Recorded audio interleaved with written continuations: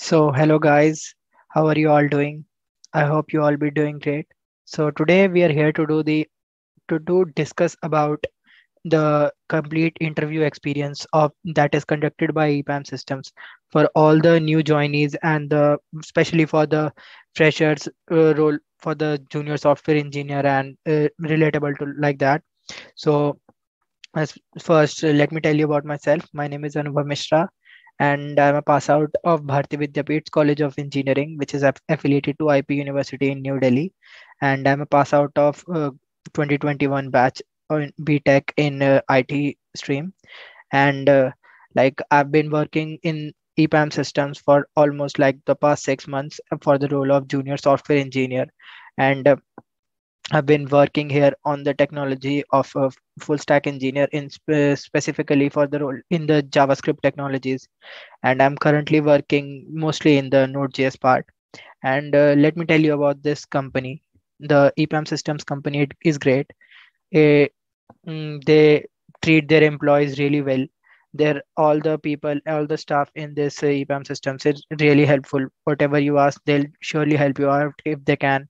And recently also, this EPAM system company has also been rated as a great place to work, which is a survey conducted by a company named as Great Place to Work, and they have been certified as EPAM as a good company for all the employees to working. And also for the people who are like interested about the goodies and the welcome kit and laptop and all of that, yes, EPAM systems provide that too. And not only any regular laptop, in fact they give you a really good specs laptop, and most of the time a new one only. And if you want to see that, you can check out my earlier videos and you can refer to them. And also they give a welcome kit to the new joinees, and that also contains various things. So if you want to see that also, that I have also made a video on that, you can check out the earlier videos on my channel. So let's get straight on to the point what we are here for. What like how does the EPAM system complete conduct the complete recruitment process? So mostly it is like, as you all know, it is mostly off campus only. In very rare cases it will be on campus. Mostly it is on campus, off campus. And some cases in on campus, like I've heard in south colleges in Hyderabad or Karnataka, like that, they conduct on campus, but mostly it's off campus only. So at the time when I had gone through the whole process, there were two coding rounds, online coding rounds, one GD, one TR, one HR. And in total they were all 5 rounds for me.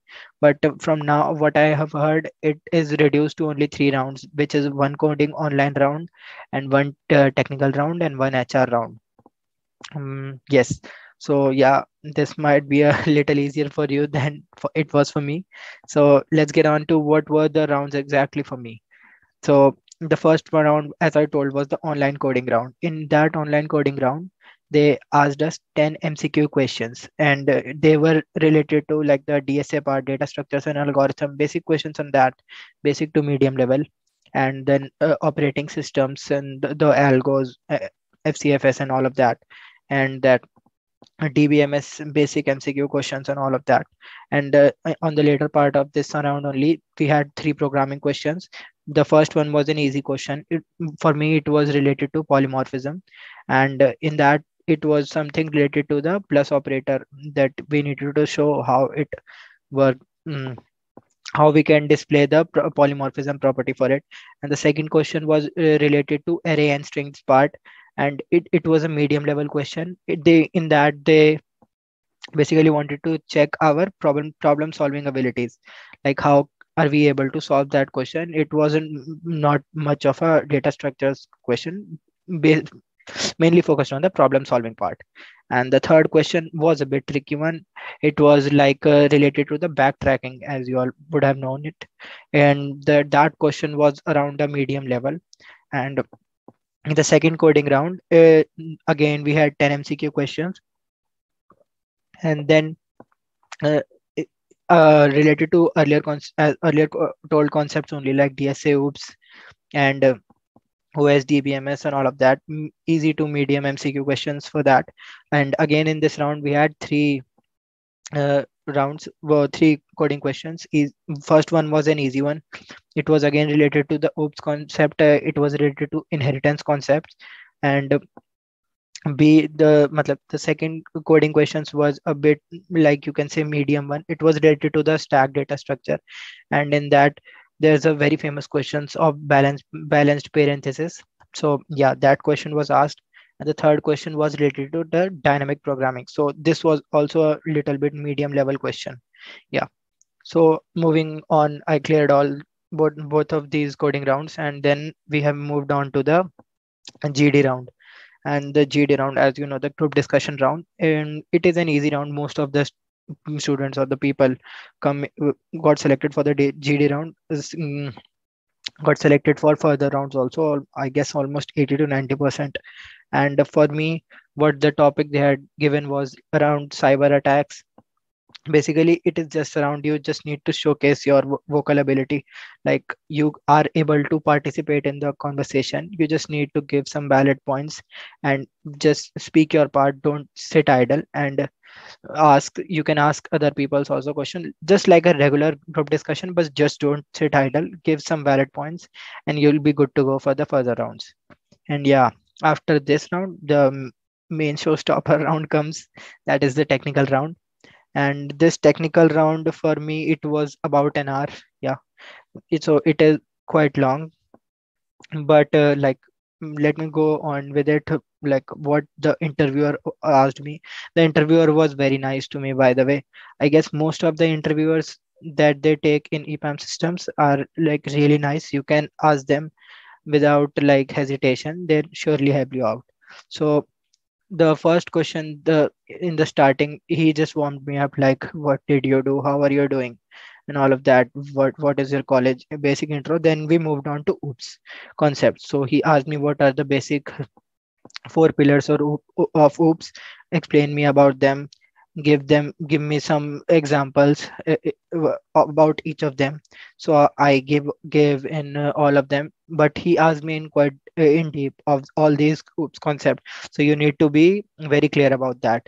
And these oops concept are asked in almost all the interviews, so just get on with them very thoroughly.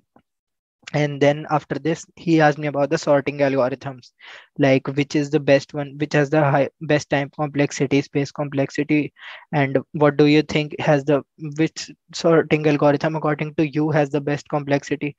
So I told him that I think that merge sort is the best, and I gave my reason why. So he told me okay, and he then asked me to write the code for merge sort. So yes, then he shared me a screen, and then he gave me the this whole interview experience was happening on the Microsoft Teams. So he gave me a link in the Teams chat of a website where he was able to see my code. So I clicked on the link and I just started typing on it, and he was all able to see all of my code, and he could edit my code also. So I wrote the code and it ran successfully.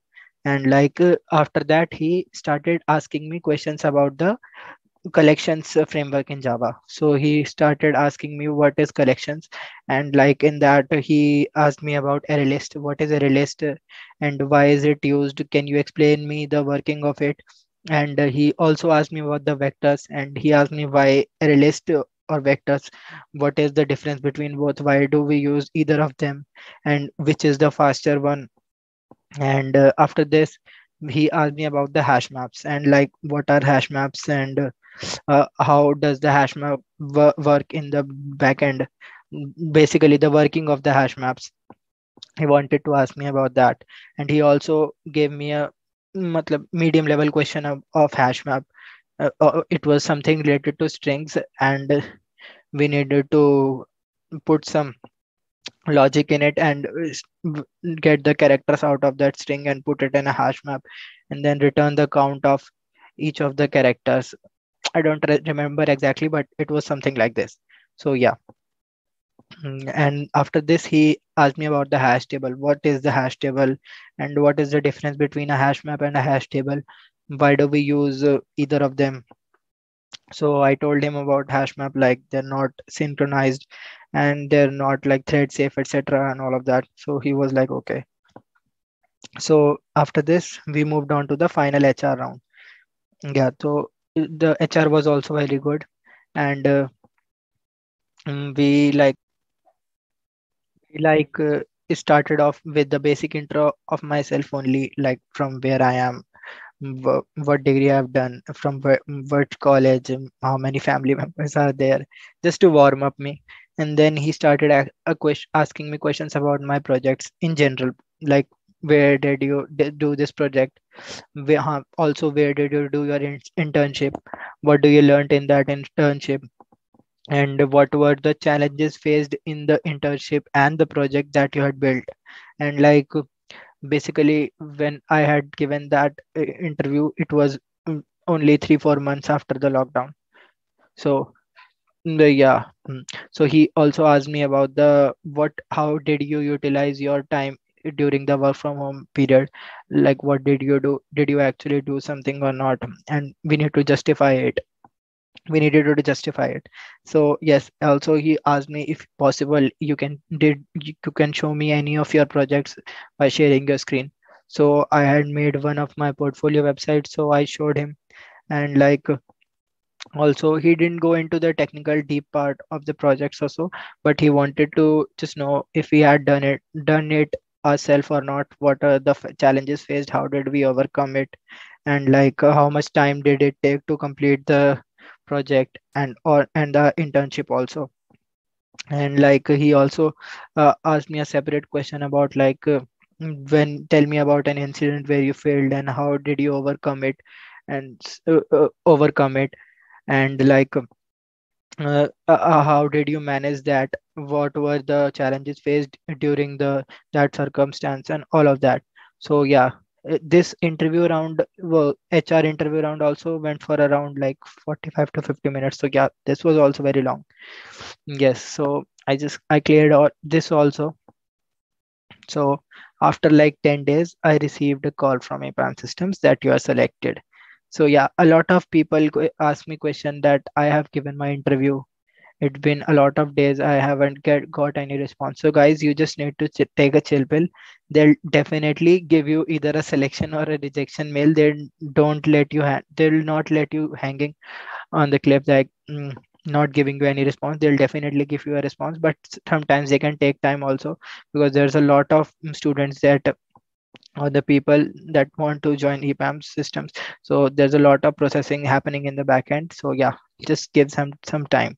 So also I wanted to tell how did I prepare for all this, if you wanted to know. So what I focused mostly on was the lead code part. I tried to solve a lot of easy to medium level questions on the DSA and the problem solving ability part. And lead code is a great platform for interviews. If you want, you can definitely check it out. Also, I did follow the code chef monthly challenge, and I did at least 4 to 5 questions every month for it also. And if you want, you can go for any online course that you think is right, any YouTube course or any website like coding blocks or coding ninja, pep coding, etc., whatever you like, because they'll provide you a structured way. If you are not able to work on your own in a proper structured way, so you can refer to them also, and or Udemy, etc., anything you like for the. And also focus on theoretical knowledge also, not only the coding and the problem solving ability. That is the prime importance part, but I tend to notice a lot of people don't focus on the theoretical part, which is asked a lot in the coding interview questions, in the starting especially. So yeah, besides the problem solving and the coding ability, you need to focus on the back end part of it. How is it working, what is the data structure, and what are the algorithms, and time complexity, space complexity, etc., and all of that. So for any of the new candidates who are preparing for it and are going to give the interview for it in the near future, I would like to say you can definitely refer the GFG archives part of EPAM systems. There have been also previous interview experience there. You'll also get to know a lot more about from them also. I also for I also like referred to that when I had to get interview. So yeah, GFG archives is a great place. And also stick to the basics. You don't need to worry. A lot of companies will come and go. You can like give your best, stay natural, and don't let the fear come out in you, and just stay normal. You'll definitely get. And also like focus on your projects also, because a lot of time the interviewer uh, ask a lot of question about the projects deep into the technical part, because like a lot of students just copy paste the project from somewhere, you know what I mean. And when the interviewer asks the question about them, they don't know anything about that. So yeah, you don't need to do that. Do the project on your own, and prepare about that also thoroughly. The last thing I'll just the a few tips that I would like to say, that the be confident, stay calm. There are a lot of opportunities if you won't get this, which I hope you do. But if you don't, there are a lot of opportunities. In fact, EPAM systems only, after only 2 to 3 months, they just conduct interviews and all of that. So if you want to join this company, you'll get definitely get a chance once again. And other opportunities also come in life, and just work hard, give your best. Don't take it to your mind, and get the fear control you. Just stay positive and move on. And also look at the career pages of various companies. If EPAM systems and all other companies also, it will definitely help you in future, because they most of them regularly update that page, and you can definitely check that out and fill the opportunities from there also. And also you'll find you'll you'll definitely find well job one day. So yeah, just stay calm. Again, I'm saying this a lot of times, but just stay calm. A lot of people get really nervous. You don't need to get nervous. Just stay calm and stick to the basics. Go through whatever you can, and you'll crack the interview, I'm sure. So yeah, thanks a lot guys for listening me. I hope I wouldn't have taken much of your time, but like, and you would have got something nice to uh, learn from this video, and it was worth your time. So thanks a lot. Bye bye.